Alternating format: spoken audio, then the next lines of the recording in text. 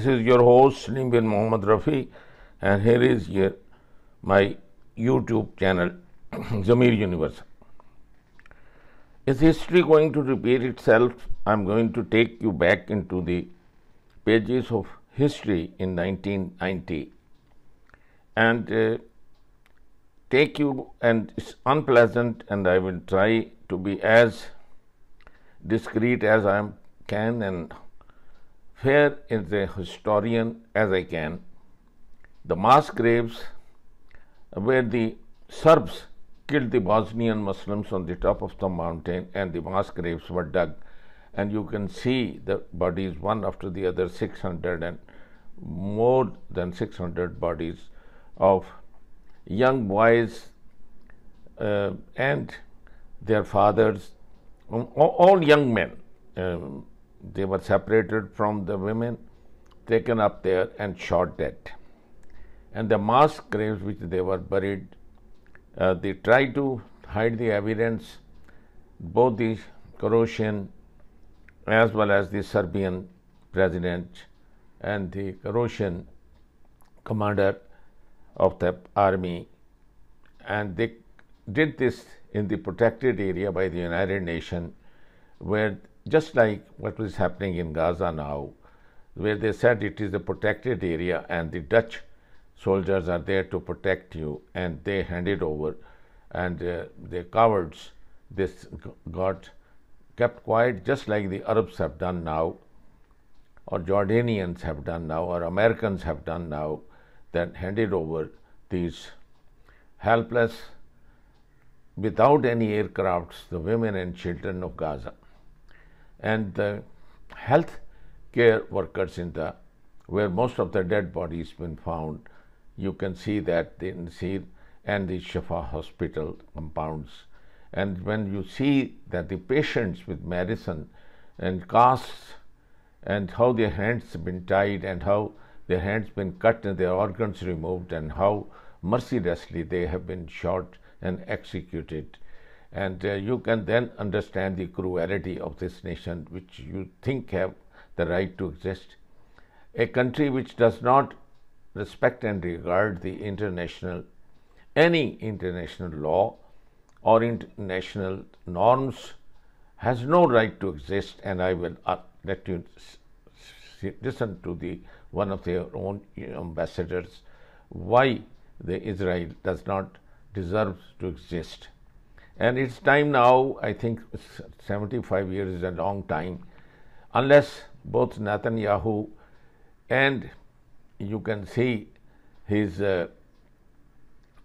other war cabinet, one of the extremists and beast and baboon mouth, Ben Gavir, whose car was turned, and hopefully he will die there. It's a dog's death.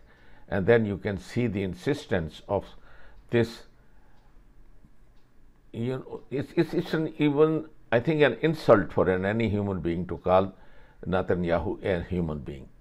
And even as a pet, you cannot call him a dog, or you cannot call him a swine, or he is some other generation of the cruelest, the criminal, and the merciless and egocentric, schizophrenic, maniac.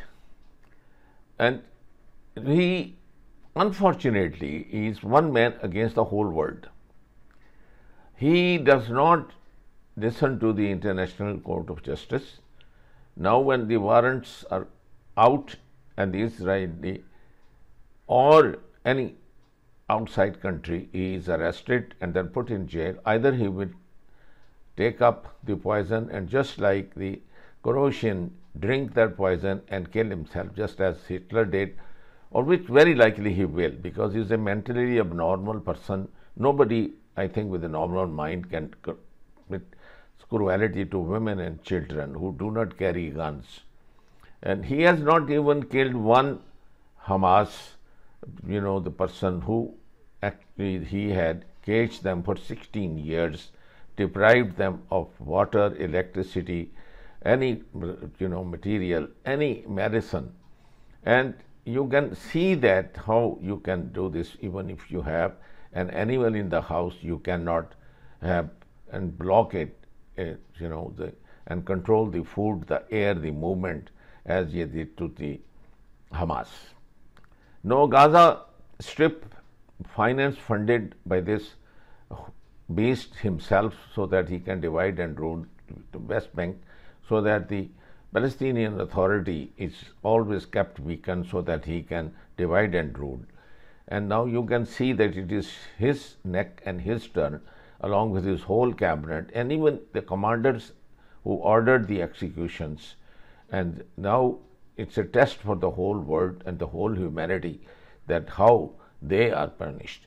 You have to give credit to NATO and President Clinton at the time, when in 1990s they bombed and they finished that war in Europe after the Second World War, and arrested Serbian president, and he had to face, he also died in jail. And the other guy, I will just show you a glimpse that he is drinking poison when he stood in the court, when he was sentenced 20 years to die in jail.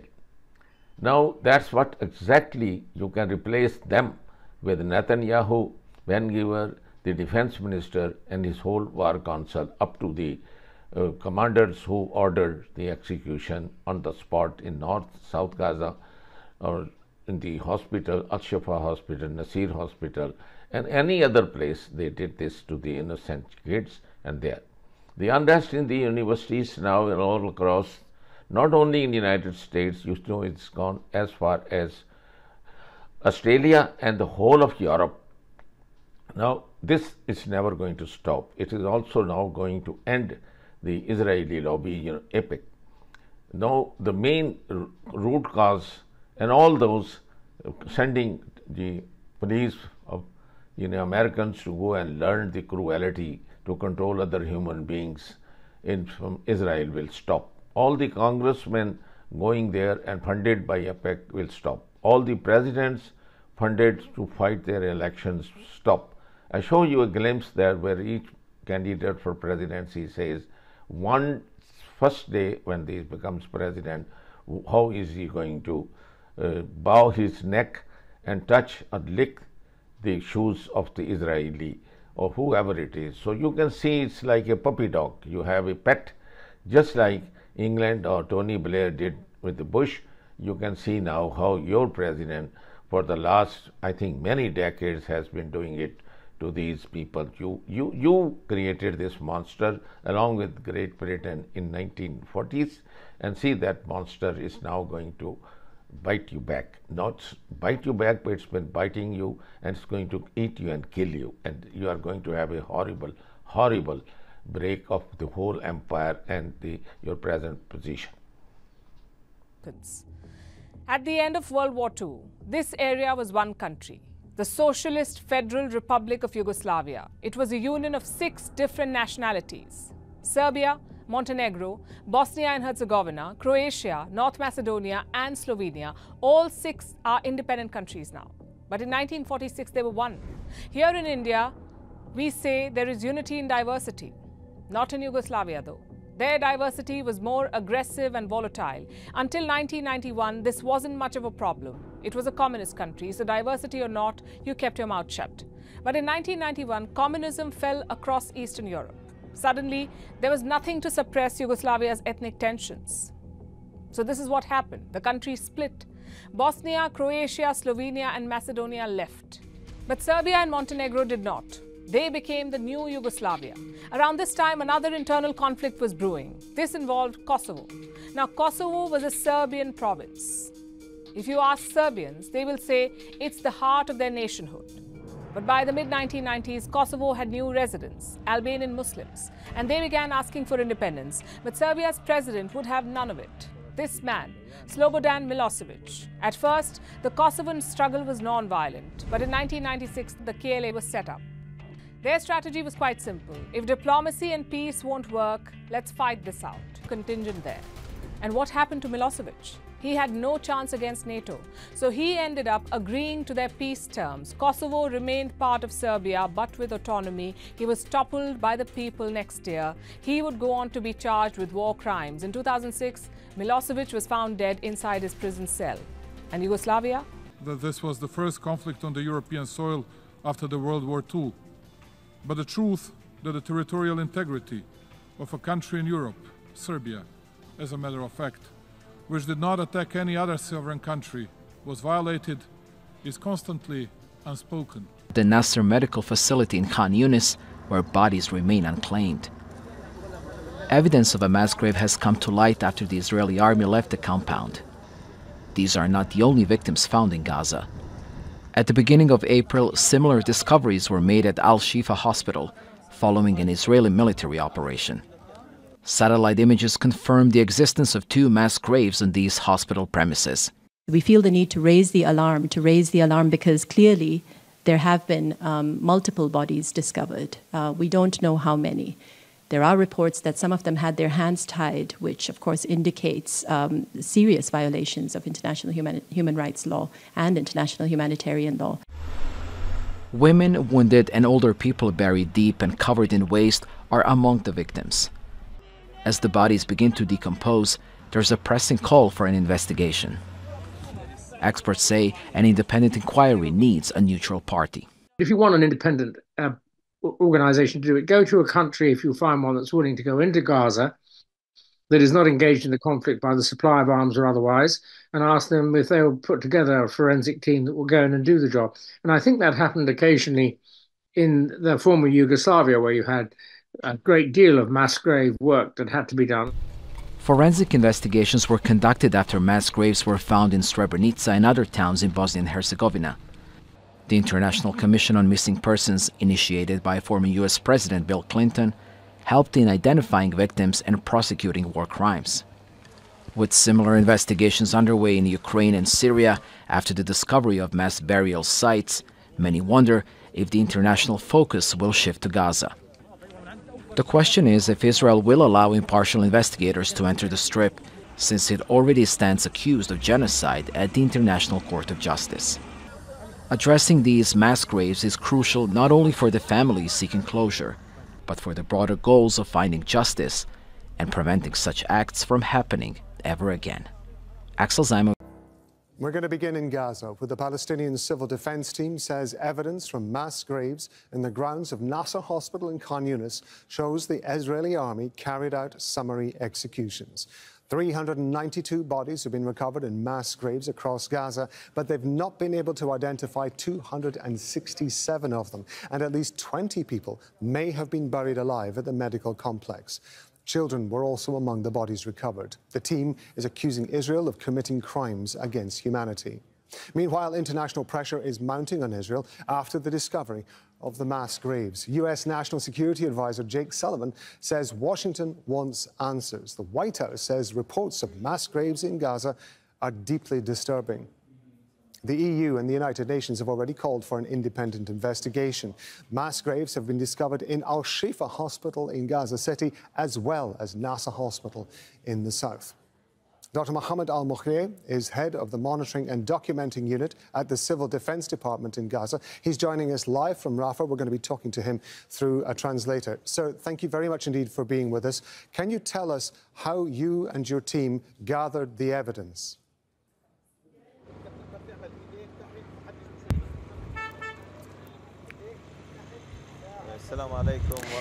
Peace be upon you.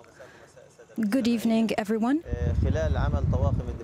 During our work with the Civil Defense Team, in order to recover the bodies in the medical complex of Al-Nasser, we have found mass graves within the medical complex, and one in the morgue, one in the north of the medical complex, and the civil defense team has worked in order to recover all the bodies. Most of them were decomposed bodies, and the occupation forces has changed the forms and also changed the shrouds and put them in plastic bags. We believe that those bags have accelerated the decomposition of those bodies. We have also noticed through our teams We are trying also to document all the evidence that showed that many corpses or bodies have shown signs of torture, including handcuffing, and also some other parts, some other bodies has shown that they were shot and gunshot.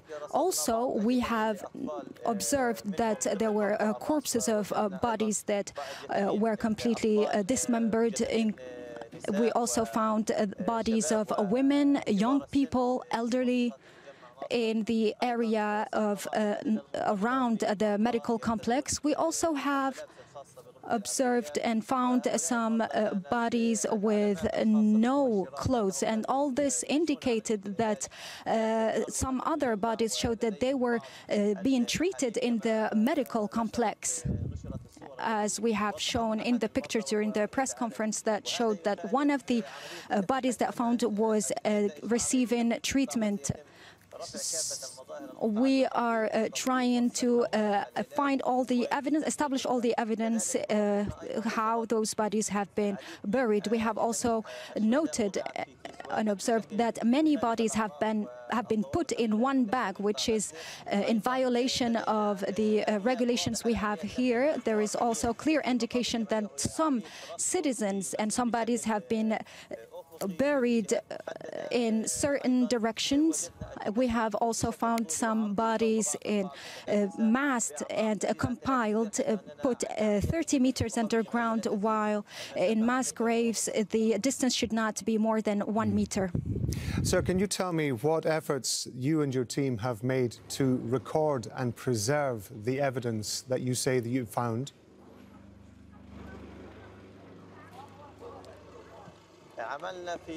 We have worked in very difficult conditions and very challenging.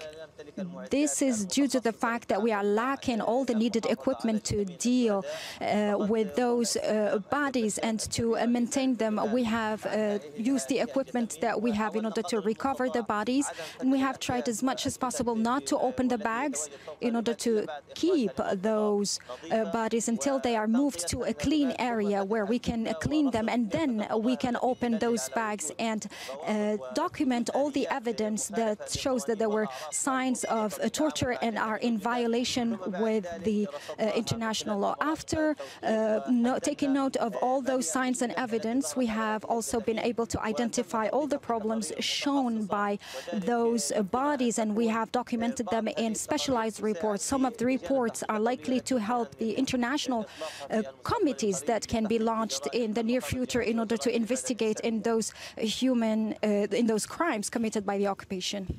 With the evidence that you have managed to pull together, what do you do with it now? How do you get it to an independent team to be able to analyze it?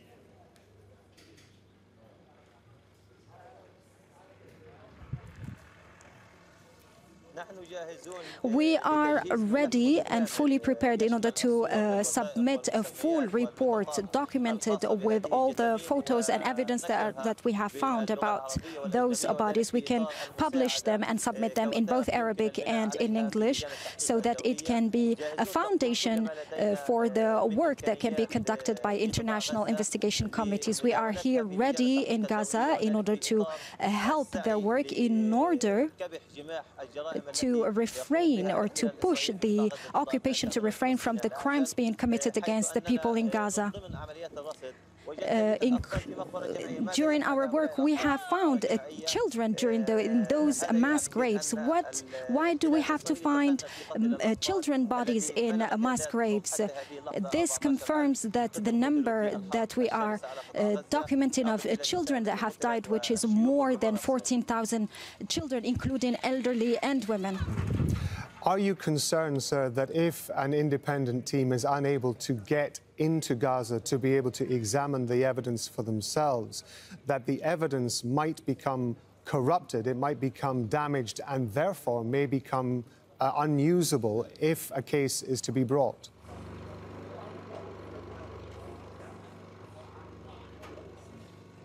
I don't think so, because we have made sure to document all the evidences that we have found so far. those bodies have been identified, whether those bodies were unknown or not known, known or not known.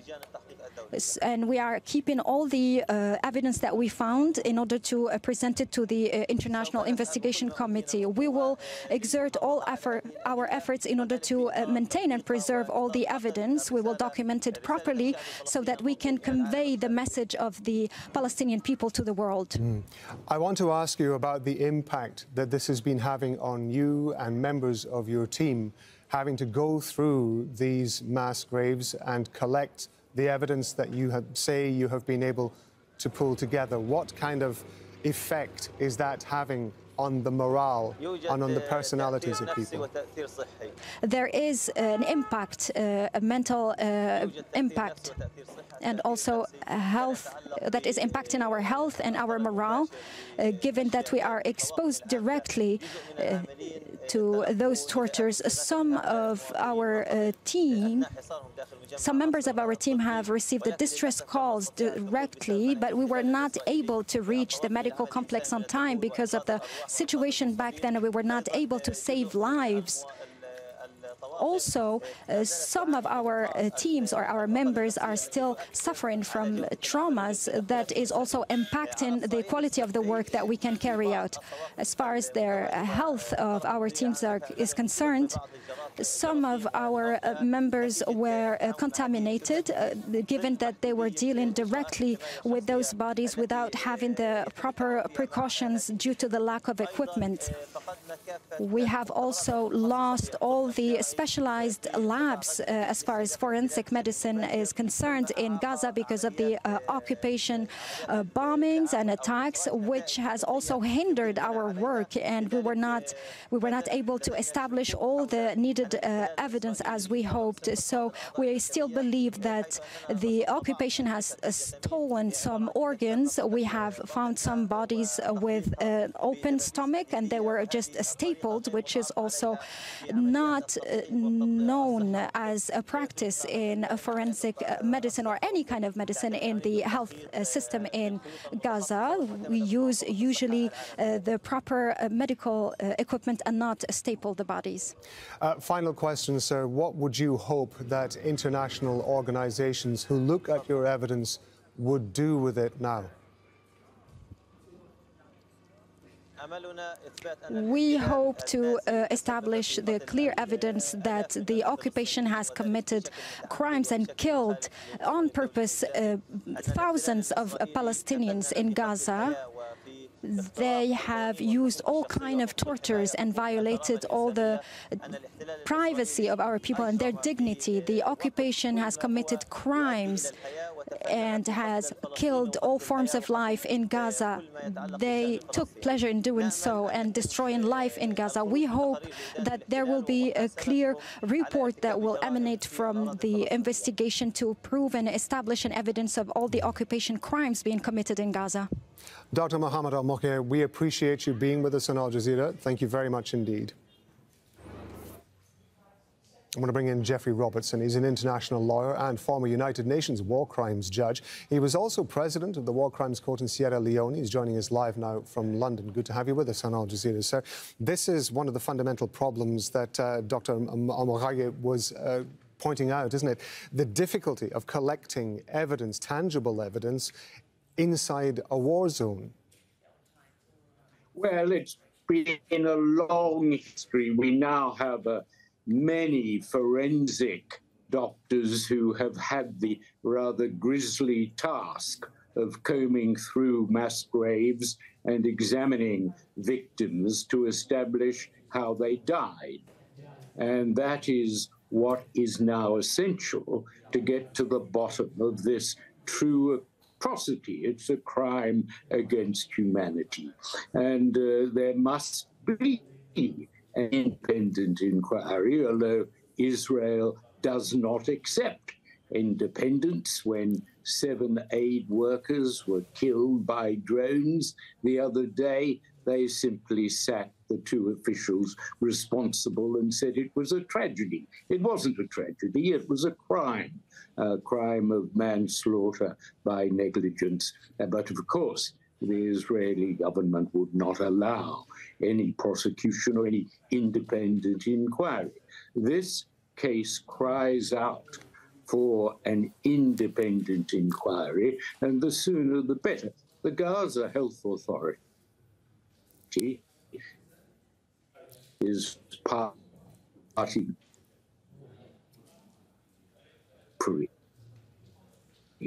obviously, and its job. Jeffrey Robertson, unfortunately, your line there is breaking up, and I apologize for interrupting you, but I hope you can still hear me. I do want to ask about one of the points that Dr. Al-Morkaye was making in terms of how they present the evidence to the rest of the world to be investigated, that he was suggesting that they would make the evidence available in Arabic and in English. One would imagine that the bulk of that may well be online until such times as a team can get to see it in person. In terms of bringing a prosecution or making in terms of the validity of that evidence, would it be enough just to be able to present that evidence online, or is it absolutely essential that investigators get to see that evidence in person? It would not be enough, because people would say that the Hamas Health Authority was party free.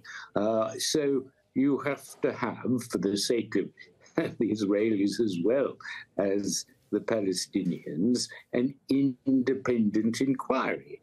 And the real question of getting a team of experienced forensic doctors and a prosecutor or judge with an international reputation into Gaza. I mean, the Karim Khan, the head of the International Criminal Court prosecution, was not allowed into Gaza.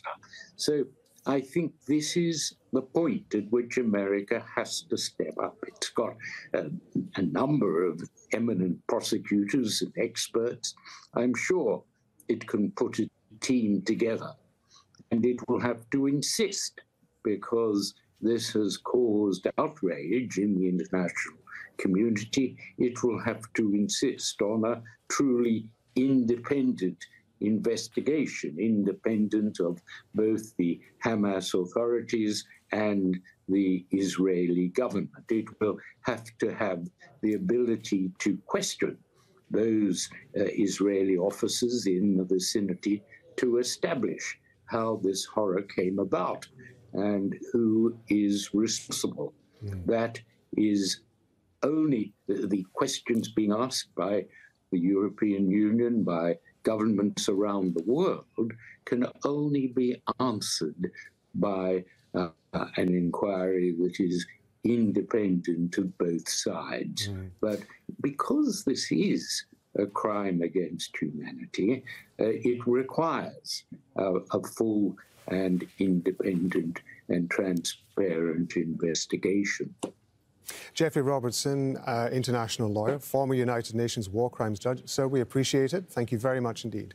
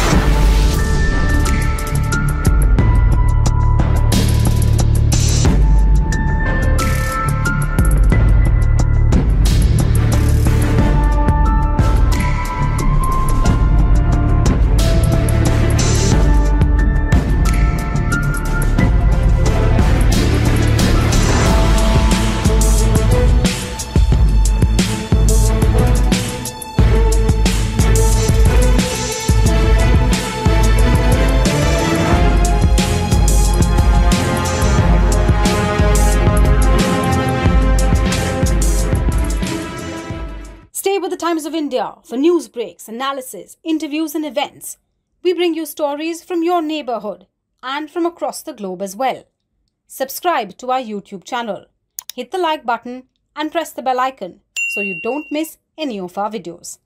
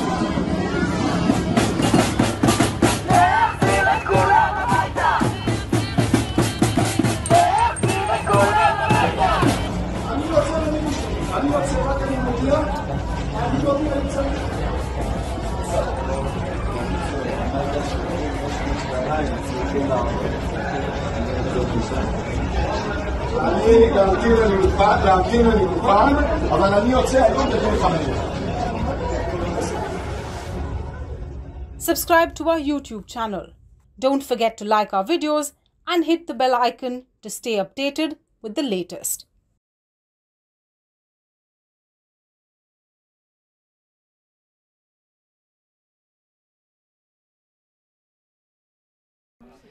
It was meant to be a straightforward appeals judgment, but the UN War Crimes Court quickly turned to chaos, seconds after the judges upheld Bosnian Croat military leader Slobodan Prajac's 20-year sentence. Stop, please. Please sit down. Monsieur le Président, notre client dit qu'il a bu un poison ce matin. Proceedings were halted and the curtains brought down, leaving the courtroom in a state of confusion. Several emergency workers rushed into the building carrying equipment in backpacks, and an ambulance was later seen leaving the tribunal. His death was announced by Croatian state TV shortly after. Prajac was the former commander of the Bosnian Croat Defence Forces, imprisoned for crimes against humanity. He was one of 6 former Bosnian Croat political leaders appearing in court on Wednesday, including Dranko Prlic, former Prime Minister of the Bosnian Croats breakaway statelet. This is the final case at the groundbreaking UN tribunal before it closes its doors at the end of next month. It was set up in 1993 for war crimes committed during the bloody 1990s breakup of former Yugoslavia. Wednesday's verdict came a week after the judges sentenced former Bosnian Serb military commander Ratko Mladic, dubbed the Butcher of Bosnia, to life imprisonment after finding him guilty of genocide and war crimes. Universal television को subscribe करना ना भूलें। उसके बाद bell button पे click करें और अपने कमेंट्स के सेक्शन में अपने कीमती जो ख्यालात का इजहार ज़रूर